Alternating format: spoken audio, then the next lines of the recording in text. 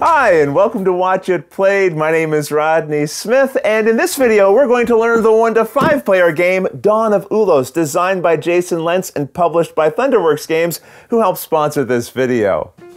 In the world of Ulos, goblins, elves, frogkin, and a host of other mortals do battle. As one of the overseeing gods, it'd be of no real interest to you, except the other gods are placing wagers on who'll win. And who can resist a good wager, especially if you might be able to influence the outcome? There are bets to make and favors to win, so join me at the table and let's learn how to play. To set up, randomly arrange these 6 interlocking boards into a 2x3 map. This will allow you to have different layouts when you play, and when you're done, it might look something like this. The map is made up of various types of terrain that we'll learn about later, but for now, note these spaces known as wastelands. The tiles with this back are known as the rift tiles, and you'll mix them face down and then randomly place one onto each wasteland space of the map. It'll look like this when you're done, and then you return any leftover rift tiles unseen back to the box. These are the development tiles, which you shuffle into a face-down supply nearby, along with these favor tokens, which I'm organizing into some trays that I have. Each person now takes any one of the god player mats, along with one of these rift tile references. We'll assume we have 3 players in this video, returning any leftovers back to the box. The gods in the game all work the same way, but each have their own backstory, and their front side serves as a player aid. Each player now collects a total of 25 favor from the supply and draws 3 development tiles. You can always examine your own tiles at any time during the game, but keep them a secret from the other players. The cards with this back make up the various factions of the game, which you can distinguish by their fronts. Each faction is made up of 16 matching cards, and you'll organize these into their own decks, like I've done here. You then pick 5 for your game in any combination you like. However, elves, flayers, and ogres are known as conflict factions, and you should never put any more than 2 of these factions in your game at the same time. For your first game, they recommend going with the goblins, orcs, ratfolk, satyr, and sheki. But since I want to give you an example of a conflict faction, we'll replace the sheki with the flayers. Each faction has a camp marker with a figure matching the artwork on its cards. Beside each deck, set the matching camp marker, returning any extras back to the box. If you're using the orc faction in your game, also set these pillage tokens by their deck. Now find these strength markers for the factions in your game, returning any extras back to the box. Each of these will have a legendary side which shows a crown, but they always begin the game crown side down. Now place this power board nearby and set the strength markers onto this lost space of the track here. Now determine who woke up earliest today and give them this start player marker. Or you can just choose someone randomly. And that's the setup. In Dawn of Ulos, you and the other players will be playing tiles to the map, potentially strengthening or weakening the factions, while trying to collect the cards for the factions you think will become the most powerful, but also trading in cards for points before those related factions weaken. Essentially, your alliance to the factions will shift based on which ones you think will benefit you the most in the moment, and perhaps later in the game. You may be a god, but you're a fickle one. The game is played over a series of turns, starting with the first player and going clockwise around and around the table. And on your turn, you'll perform 3 steps, starting with placing a tile. Here you pick one of your development tiles and add it to the map. You can set the tile anywhere you like as long as the terrain types directly underneath of it exactly match the terrain types shown on the tile itself. And you'll find deserts, fields, forests, water, and mountains. Here we have a mountain and field on this tile, so it could be placed in this position as an example, or perhaps over here or here. We'll see later that these rift tiles can be removed from the board, leaving a wasteland hex exposed underneath, and any type of terrain can be placed on top of a wasteland space. So for example, we could instead place this one here. And just so it's clear, new tiles that get added don't have to be placed adjacent to other tiles already on the board. You really can place them anywhere as long as the terrain underneath matches. Now that said, you can't place a tile so that it hangs off the map or overlaps another tile, including rifts. You also can't cover water terrain either, since none of the tiles show water terrain on them. Now, during the game, as more tiles get added to the board, there are a couple of key concepts you'll want to understand. First of all, any group of one or more connected tiles on the board are known as a territory. So we have a territory here and a separate one here. All areas of the map without a tile are just known as map spaces. They're not territories. We'll soon see how these faction camp markers are added to the board, but they are only placed on territories, not map spaces. And once added to a territory, all of its connected tiles are considered part of its occupied territory. Any group of one or more tiles without a faction marker are known as an occupied territory, and a territory can have, at most, one faction camp marker on it. So again, on your turn, you add a tile from your hand to any valid spaces of the map. And in the rare case that there are no valid spaces, you just skip this step. That said, assuming you were able to place a tile, you then check to see if any events occur as a result. Your player sheet shows the steps of a turn and reminds you of the 4 possible events that can occur after placing a tile. And you'll resolve any that would apply. You don't have to do them in the listed order, but that can help ensure you don't skip one. So let's learn how each one works, starting with establishing a camp. All factions with a tile in this area are said to be lost, but they're looking for a territory to establish a camp on, represented by their base camp markers, which come in a variety of shapes. When an unoccupied territory is created or expanded by the placement of a tile, check to see if it has room for any one of the lost faction camp markers. If it does, the current player picks any faction that would fit and places it on those tiles. Camp markers can cover any combination of tile spaces, including rifts like these. It does not matter what type of terrain they're covering up. As soon as a faction's camp marker is added to the map, it is said to be an active faction, and the current player gains 1 free card from the matching faction's deck by the board, unless the deck is empty, in which case they gain nothing. We'll learn more about the value of the cards in a moment, but just be aware, once a territory has a camp, another camp can't be added to it. New camps are only established on unoccupied territories that now have room for them. Here's another important rule to be aware of. On each player's first turn of the game, they must place a tile adjacent to a rift and positioned so that a camp can be established, if that's possible. If that's not possible, they just place a tile as normal. And this rule is only enforced on each player's first turn. On future turns, they can place tiles anywhere, no matter what they did on their first turn. Otherwise, that covers establishing a camp. So now let's look at the Adjust Faction Power event. Each faction gains power from what are known as its 2 foundation territories, shown on its base camp marker. For example, the Orc gains power from deserts and mountains. Anytime a camp is established or its territory is expanded, count how many visible spaces in its territory match its foundation types. That number is its territory value. In this case, we see 1 mountain. So the current territory value is 1. You now move that faction's token, known as its strength marker, to the space of this track, matching its current territory value shown on this row. Let's say it was later in the game, and this was the Orcs' territory. We can now see 1, 2, 3, 4, 5 visible foundation terrains on those tiles, so their strength marker should be on this 5 space of the track. Just keep in mind, the spaces covered by the camp marker itself are never included in that territory total. Also, when a camp is first established, if its territory has no visible spaces matching its foundation terrain, or if it has no visible terrain at all, like we see here, then it has no territory value. In that case, move its marker from lost to this 0 territory space. If a faction's strength marker ever reaches or would go past what is known as the legendary space of the power track, just keep it here, but flip it to its legendary side, which will show this crown symbol. This will make that faction more valuable during final scoring, and it will remain legendary even if its strength is later reduced on this track. That covers adjusting a faction's power, so next we'll learn how to resolve the Collect a Rift Tile event. If the current player adds a development tile so that it connects an occupied territory to a visible rift tile, they collect that tile from the board. Rift tiles will have a special power on the other side, and you can always look at the powers on your own tiles, but keep them a secret from the other players.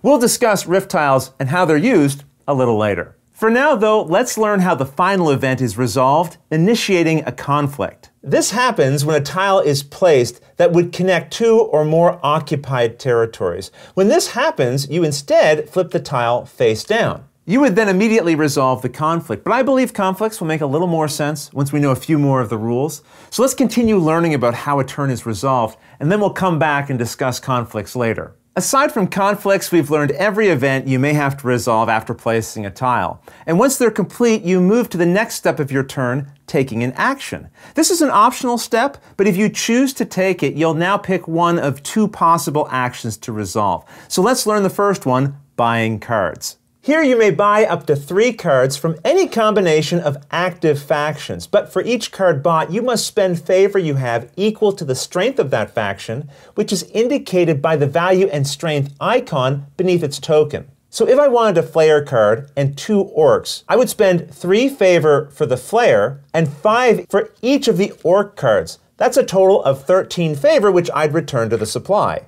Now remember, you can't buy cards for lost factions, and if a deck runs out, you can't buy any more cards from that faction until some get returned, which we'll learn about later. All cards you collect go into your hand, and you can always look at your own cards, but keep them a secret from the other players. The other action you may instead complete on your turn is using an ability. To do this, first reveal any one card of an active faction from your hand. However, pay attention to the symbol in this area.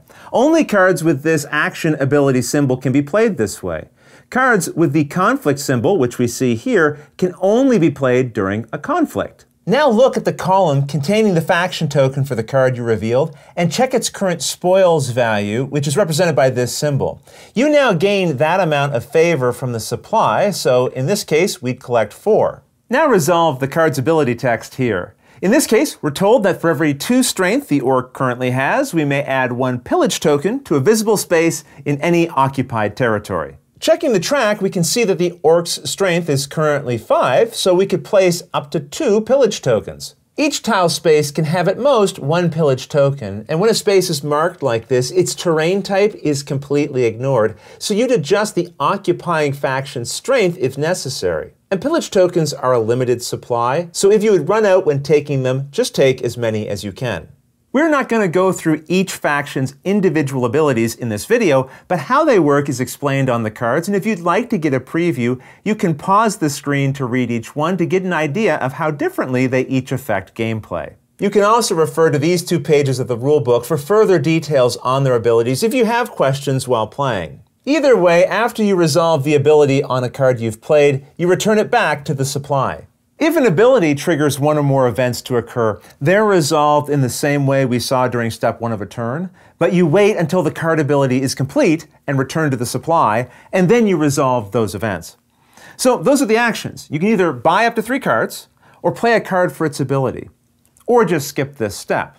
And then it's time for the third and final step of a turn, drawing a tile. Here, you simply draw a random development tile from the supply and add it to your hand, keeping it secret from the other players, but of course, you can examine your own tiles anytime you want. And if the supply of tiles ever runs out, just skip this step. Once a player has finished the 3 steps of their turn, the next player in clockwise order takes a turn. Before moving on though, earlier we explained how you can collect rift tiles, and at any time during your own turn, except during conflicts, which we'll learn about in a moment, the current player can use a rift tile that they have. You simply reveal and resolve its symbol based on the description found on the rift tile player aid. For example, this lets you perform the revive effect and collect up to 2 lost faction cards for free. After you've resolved the tile, you then return it to the box.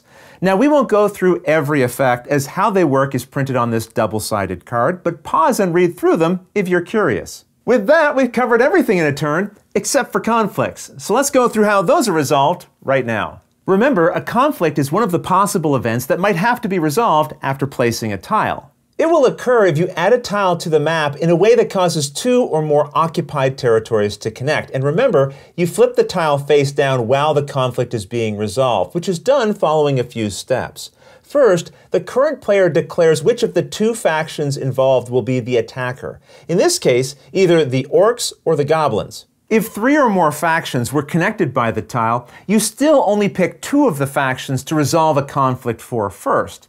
We'll assume we're dealing with just a 2-faction conflict for now, and that we're the current player and have picked the Orcs as the attacker. Now remember, no player controls the Orcs, or the Flayers, or any faction. What we control is how invested we get in each faction's success. With that in mind, all players at the table now commit any number of cards from their hand to the conflict, putting them face down on the table. The number of cards you commit, which could be 0, is secret, so feel free to cover them with your hand. We'll see why you might commit certain cards in a moment, but cards that match the factions in the conflict will make those factions stronger. You can also commit cards from other factions which don't do anything, but can act as a bluff. You're also free to collude with the other players at the table and make commitments, but honesty and follow-through is not required. Once everyone has finalized their decisions, everyone flips their committed cards, if any, face up on the table for everyone to see. In this case, each player committed a very different number of cards to the conflict. Now starting with the person left of the current player and going clockwise around the table once, each player may play a single card from the one still in their hand for its conflict ability if they want.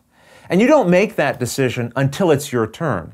But if you do decide to use a conflict ability, you then reveal it from your hand. Remember, a conflict ability will have this symbol located on it here. A card with a regular action ability can't be played during this step. That said, you can play a conflict ability even if the related faction isn't in the conflict. After revealing a conflict card during this step, you first gain favor equal to the current spoils value of that faction, which again is found on this row beneath its token. So after playing this Flayer card, we'd now gain 5 favor from the supply. And I should mention, if the territory value of a faction is higher than 15, let's just say its territory value is 17, you still leave its token here and use the numbers in this column. Either way, after gaining the related favor, you then resolve the card's ability text. In this case, for every 2 strength the Flayer faction currently has on the power track, you can treat a card you committed to the conflict as a different faction. And remember, a faction's strength is shown here beneath its token, so in this case we could treat up to 3 cards as different factions. After resolving the ability, you then send the conflict card you played back to its stack in the supply. And after everyone has had a chance to play a conflict card if they want to, it's then time to determine the winner of the conflict.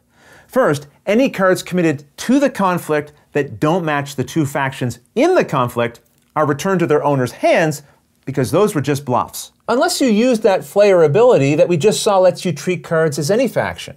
If I had played a Flayer, maybe I'd decide that 2 of these rat folks I'll treat as orc cards. Then these other 3 bluffs I'd just take back. Now you compare the strength of each faction in the conflict, which is equal to their strength on the track here, plus 1 more for every card of their faction players committed to the battle. For example, the orc strength is 5, plus 1, 2, 3, 4, 5, 6, 7, plus these 2 that Flayer caused to be counted as orcs, for a total of 14, while the goblin is 4, plus 1, 2, 3, 4, 5, 6, for a total of 10. The faction with the higher value is the winner, and in the case of a tie, the attacking faction wins, which the current player had declared at the start of the conflict. Now each player must return to the supply at least half of the cards, rounded up, that they committed to both sides of the conflict. So this includes both the winning and losing factions, but you calculate each amount separately. For example, I committed 6 cards to the orc side, so I must lose at least 3 of these, and I can include these rat folk since I treated them as orcs with my Flayer's conflict ability. Since I committed 3 goblin cards, I must return at least 2, and the other players would lose cards in the same way. But remember, you can return more cards from those factions than the amount you're required to, as long as they were committed to the conflict. You can't just discard extra cards from your hand. So perhaps I'll choose to return all 3 of the goblins I had committed, and we'll see why it might be a good idea to choose to get rid of more cards in a moment. But any cards in the conflict you choose not to get rid of this way, like these 3 orcs, you'll just put back in your hand. Each card you did return gains you favor equal to the current spoils values of those factions. Now just to make it easy to follow, I've laid out the cards that I returned. And at this point, there's a key rule to keep in mind about the Flayer's effect that allowed us to treat these rat folk as orcs. That effect ends at this point, and now we go back to treating them as rat folk, but can still return them to the supply now since they were committed to the conflict. The orcs, for example, have a spoils value of 4, so I gain a total of 4 favor for this orc that I'm getting rid of. The rat folk are worth 3 favor each for a total of 6, and the goblins I turned in are worth 4 favor each for a total of 12, resulting in a grand total of 22 favor. Now you remove the losing faction's camp from the map. If this exposes a rift tile, the current player now collects it. And when the camp marker is removed, that means you also move their faction's strength marker to the lost space. So now it's reduced to having a strength value of 1 and no spoils value. This is why you might choose to get rid of more faction cards that you'd committed to the conflict than you're required to, because that way you can collect some favor for them before they lose all their value. Now, if we'd begun with a conflict between 3 or more factions, at this point, the active player would pick 2 of the remaining factions to battle, declaring one of them as the attacker. And then you resolve that battle. And you'd keep doing this until only one faction remains from the ones whose territories had originally been joined together by that face-down tile. Once all the conflicts have been resolved, flip the tile that initiated the conflict face up. The winning faction's territory now includes all the spaces of this newly connected and expanded territory, so double check for any new terrain that matches their marker and adjust their position on the power track. Also check to see if any lost faction would now fit on any unoccupied territory of the map. If so, the current player establishes that faction's camp there, following the usual rules. And that's how conflicts are resolved. And hopefully this gives you some idea of the flow of the game. You'll be establishing camps and growing a faction's territory on the map, while at the same time buying cards in the various factions, which will become more valuable the stronger those factions become. If a faction loses a battle, their value will plummet, but when they come back onto the map, their cards will also be quite cheap, so maybe you'll buy some and try to build up their territory again. Just keep in mind, the number of cards in each stack and the amount of favor each player has is public information, but everything else you keep secret. And turns will continue like this until either the supply of development tiles runs out, or the strength tiles of any 2 factions reach their legendary side. After either of those things happen, that triggers the end of the game. But keep playing until everyone has had an equal number of turns. This means the player seated to the right of the person holding the first player token will always take the final turn of the game.